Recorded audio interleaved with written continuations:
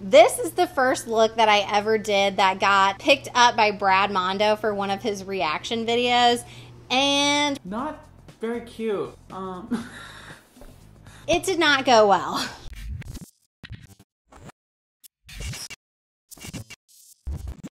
What's up, Rainbow Heads? If this is not your first time here, welcome back. If this is your first time here, hello, how are you? My name is Caitlin Ford. I am a 10-year veteran hairstylist as well as an award-winning colorist who specializes in really weird hair color. Today's video is going to be a little bit different. As we all know, 2020 has not been the easiest of years. You know, just slightly problematic, just a little bit. At this point, I'm just grateful for the last remaining speck of sanity that I still somehow have managed to hang on to. For those of you who don't know, my largest online platform is actually on Instagram. I have about 180,000 followers over there. And I've actually been creating crazy hair content on Instagram for about 5 years now. When I first launched my YouTube channel, one of my plans was to actually go through and use some of my old content, my old techniques, and create longer form versions of that with my YouTube channel and on this new platform. So it actually occurred to me that it might be a fun idea to share this with you guys and kind of show you guys some of my old content. It would give me a chance to explain to you how some of these older looks, how I created them in a little bit more depth, but also I would love your guys' feedback for you guys to let me know which of these old looks maybe you'd like to see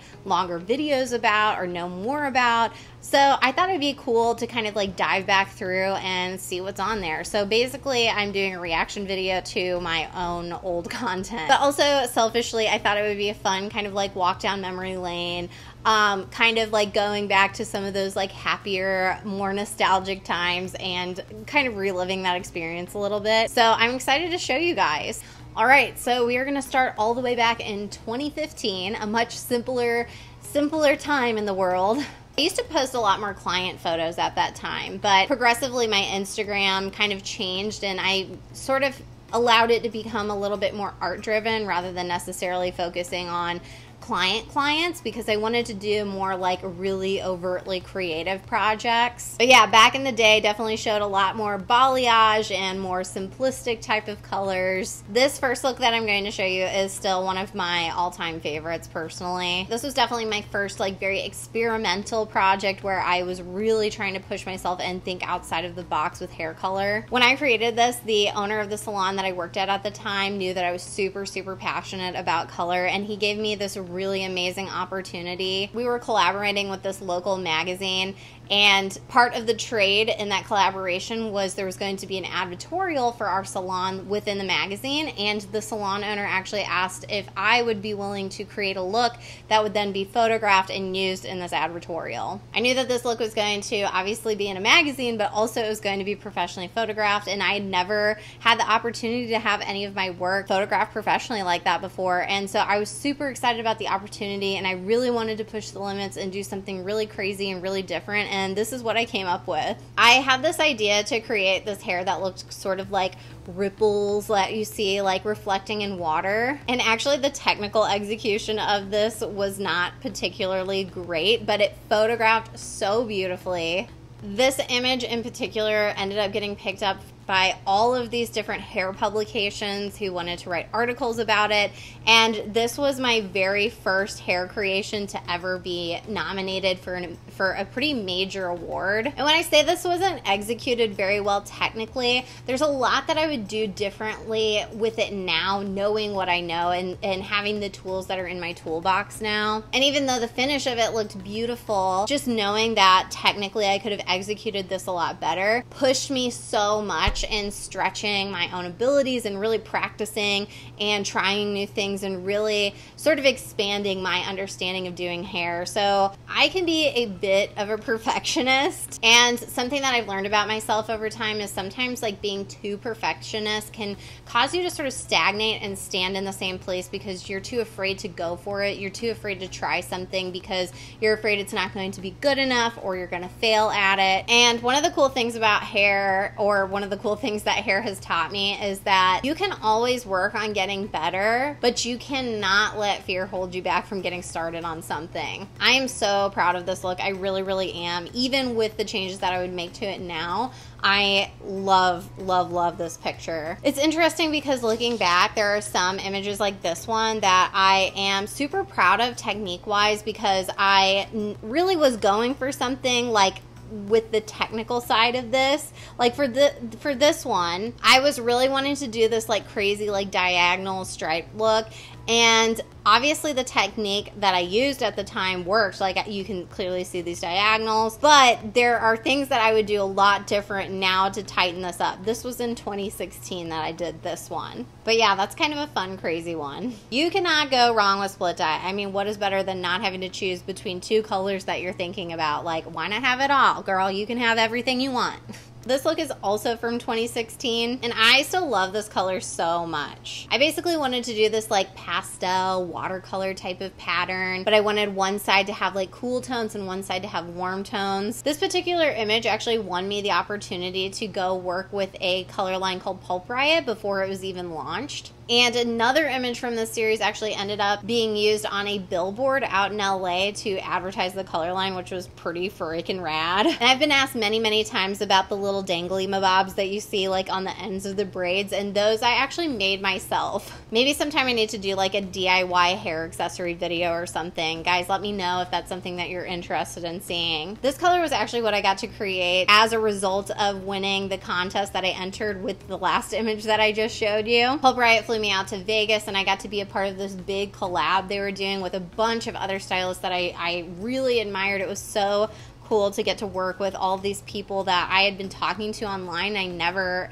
had the opportunity to meet before. It's so funny because as you can see, this image, I called it Lisa Frank hair. And during this time in internet culture, this is how all those super clickbaity beauty news articles would get created. A lot of these articles would have these headlines like, Lisa Frank hair is the newest, latest, greatest, most amazing thing taking over the internet by storm. They made it sound like every hairstylist on the planet was like forcing this trend down their clients' throats. Like it was just something that we were all in unison doing at the same time. Even though it was probably only like 5 hairstylists at one time using hashtag Lisa Frank, and like they were doing it because they were hoping that people who were looking at the Lisa Frank hashtag would stumble across their hair work and maybe want to follow them. It was all very strategic.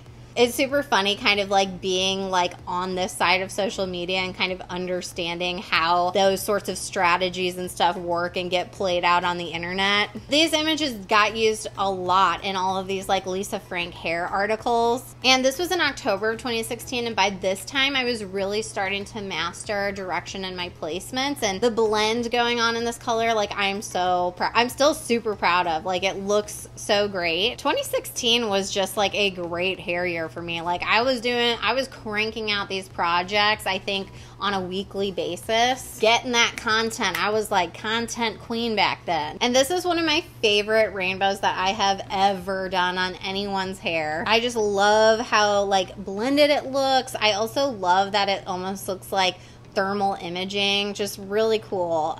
This one was a very crazy placement. I always end up like making my work way harder than it actually needs to be because I'm an insane perfectionist. But yeah, I love this rainbow look. Okay, so this one is from 2017, and this is when I really started to get more and more depth with trying to get that holographic effect out of the hair. This one, like technically, again, is not one of my favorites as far as like how I went about doing this. But for me, this definitely paved the way as far as trying some of these more like micro-striped holographic style looks. This is one of my all-time favorites that I've ever done. And it's one of my most like viral videos, like in terms of how many times it was shared by different publications and whatnot. It also has, I think, 2 million views on Instagram. The day that I did this, Starbucks launched this really disgusting tasting drink called the Unicorn Frappuccino. Like it looked so cute, but it was nasty.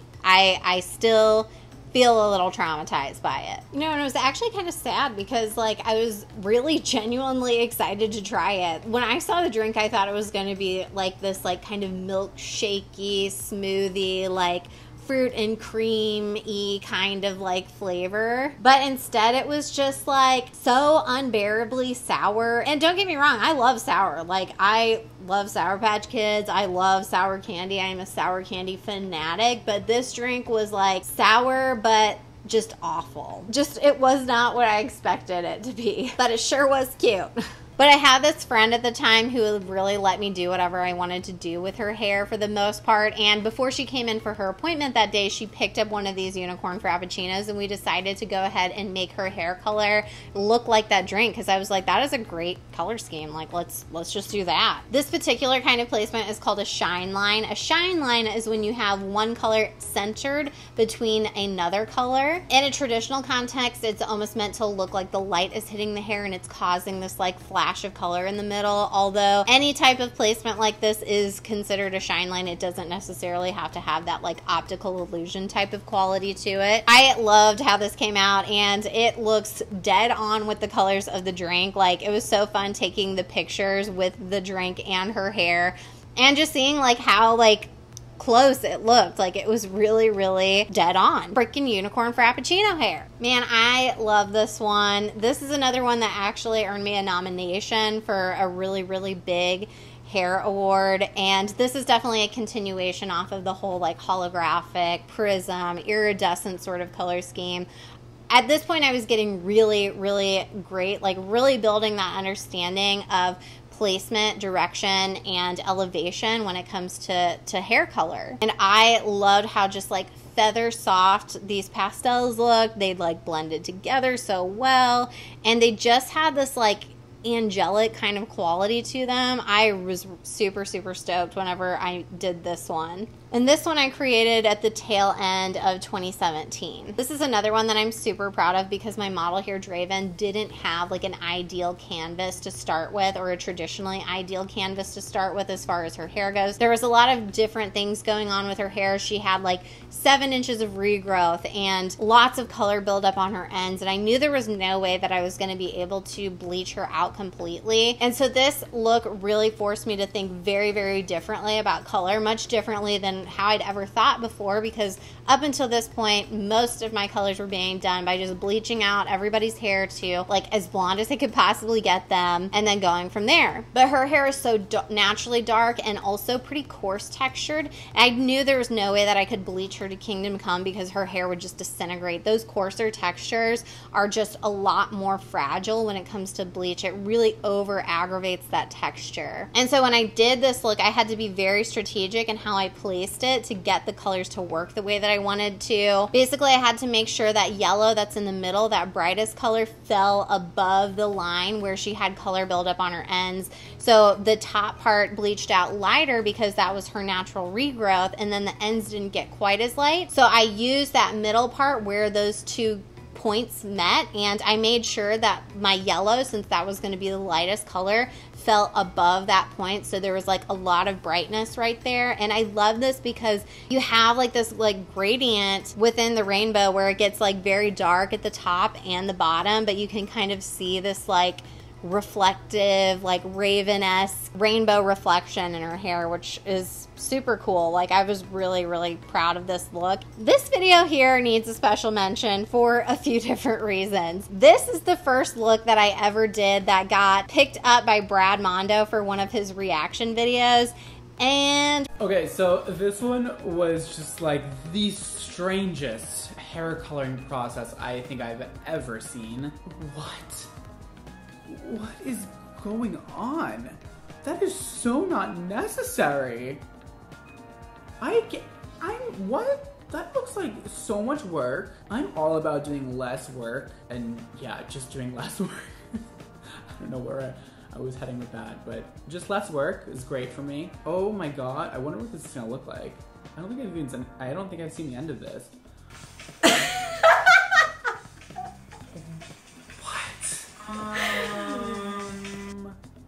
Yeah, not very cute. I'm sorry. This is tragic. Imagine when she doesn't have it styled or anything, people just think she like dumped a bunch of box dye in her head and like missed a bunch of spots. Like, it's just tragic. It did not go well. Brad Mondo was not a fan of this look. This one was in 2018, the very beginning of 2018. And as you guys can see in this video, I am like painting the hair up against this like crazy plexiglass board thing that I like constructed myself like a freaking mad scientist. And the reason why I did this wasn't necessarily because I was trying to get other people to do this like as like a go-to technique or anything. This was actually more for the purpose of like demonstrating the principles of elevation and direction and how that affects the hair. I had shown techniques similar to this using like poster board at really big hair shows. And so this was sort of like an exaggeration of those theories, direction and elevation, just as sort of like an artistic reminder to hairstylists to be aware of what they're doing and how they're positioning hair and how that can change the way a color looks or a haircut looks in the finish when you're really paying attention to how you're directing the hair and elevating it and all of that fun stuff. I personally really liked this color, even though it was definitely a big step outside of like my typical like rainbowy rainbows and pastels and a lot of the candy colors that were like super popular at the time. I was just looking to move in a different direction. And this video does have like actually a pretty happy ending because even though Brad didn't like it, I actually won my very first big accolade with this video. So I personally take a lot of pride in this hair color. This color is another one from 2018 and it went super crazy on my page. It shows that I am nearly at 10 million views on this video. This video shows like a very awesome and super simple color block placement for short hair. I basically just did this deep zigzag part across the top of the hair, colored the back of that black and then the front of it pink. And it gave this like really great texture to the color where you see these sort of like chunks of black breaking up apart over the pink in the hair. And I did another version of this with yellow in the back and more of like rainbow stripes in the front, which was also super fun, but this one did not get 10 million views. Oh, and here we have my OG rainbow bangs. So the placement with these rainbow bangs are pretty much the same, but at this point when I did this, I only used red, yellow, and blue in my bangs. I didn't do like mostly a full rainbow. I was being all art school and like being like, oh yeah, man, primary colors. Even though these technically aren't primary colors, but whatever. Whenever I did this, the yellow stripe in the middle of the rainbow would like bleed down over the blue stripe and it would always turn the ends green. So it always ended up looking more like Rasta than rainbow. But I still thought it looked super cool. This particular client had a dream to have like dark black hair that had this like green reflection to it. And getting any kind of alternative tones to kind of show up and reflect in black hair is extremely difficult. A lot of people always want that like blue black type of hair, and it is extremely difficult because when the hair is that dark, the pigments are so dense that you just don't get as much like light reflection from it, and so it's difficult to see those undertones. So what I ended up doing was bleaching out this shine line band at the top of my client's hair, and then we colored over that with this super dark green, and it ended up giving it this really cool optical illusion. Like it looked like her hair had this like green reflection in it, as you can see. I actually got to work on a Paul Mitchell campaign at the beginning of this year. They were getting ready to launch these blue violet demis, and I ended up doing a very similar technique on my model's hair using purple. All right, so now we are moving into 2019, and all of these looks that I'm about to show you are looks that were created after I had my accident. I didn't produce nearly as much content that year. I was obviously dealing with a lot mentally and personally during that year, and I just was not as motivated to crank out the content as much as I had done in previous years. And also I started shifting towards more YouTube content at that time, which is a lot more time consuming to create, is something that I have realized. But even though I created less content, I'm super proud of the content that I did create that year. I really love this particular one. Very alternative look, but this orange kind of upside down gradient at the top, right side up gradient at the bottom, and then you have this like turquoise gradient in the middle. I love this look, and turquoise and orange, I just love anything, honestly, that is a mixture of like opposite tones. So this is definitely one of my personal all-time favorites. There's this really cool rainbow shine line that I did on this dark wig, which I made myself because for whatever reason I decided after maiming my hand, why not hand sew a wig? Like that seems like a good idea. So this wig took me 12 hours just to sew it together, and then I colored it, which took another million hours to do because I'm a lunatic. I'm just a freaking crazy person. Definitely not planning on hand sewing any more wigs anytime soon. Those two looks, as well as this one right here, which I actually have a YouTube video on called Less Bleach, Less Damage. I'll insert a card up here or here, wherever it pops up. I think it pops up right here. So you guys can check out that video if you haven't. Those three looks actually ended up winning Best Color Collection of the Year at the Behind the Chair One Shot Awards, and definitely one of the proudest moments of my life. For a lot of reasons, not just because of the challenges that I had just overcome or was actively dealing with, but also because it was a really big editorial category, and these images were up against like some of the top editorial artists in the world.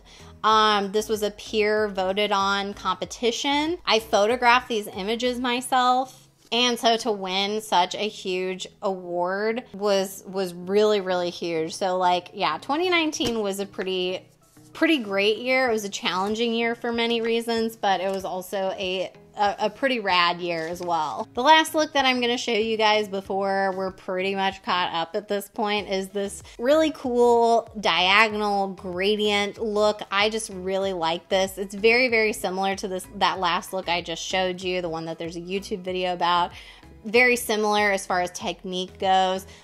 But what I wanted to do is show you this picture compared to that diagonal color that I criticized towards the beginning of the video here, just so that you guys can see the difference between 2016 versus 2019. There is a whole lot of practice, learning, and growing that separates these two images in these 3 years. And I have to say, it was super therapeutic to go back through my old content and just really kind of take in the change and growth that I've experienced like as an artist over the years. Like I am such a perfectionist. Sometimes I really lose sight of the big picture, and it's hard for me to really internalize my own like accomplishments at sometimes, and it makes me a self-sabotager in some aspects of my life. So like going back through was a great reminder to me of like where I've been and like what I can accomplish if I really apply myself and really put my passion into something. There have been moments in my life throughout this journey of doing hair that I never thought I would get the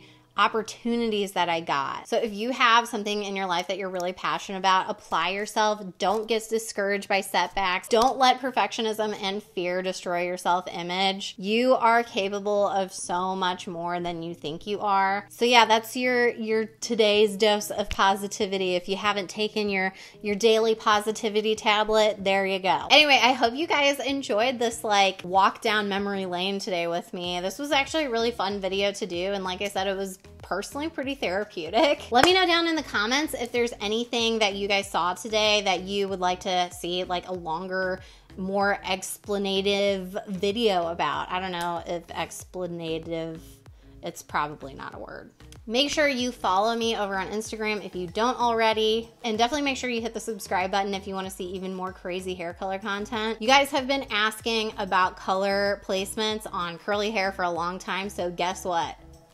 The next video, I'm going to be coloring this amazing wig right here. Look how freaking long this is. Like, holy hair, Batman. Like, this is crazy. I am going to spend 40 years coloring this wig. I think I'm going to end up doing like a holographic placement on this is what I'm pretty sure I'm going to do, because I got a lot of questions on my holographic hair video about what that pattern would look like on curly hair. So I think that's probably what we're going to do on this. That's going to be my next video. So if you want to see me color this wig in my next video, hit the subscribe button. Make sure your notifications are turned on, because like you don't want to miss me torturing myself over coloring this wig. Trust me, it's going to be entertaining for you and painful for me. Anyway, until next time, remember guys, hair completes the look. I'll see you later, rainbow heads.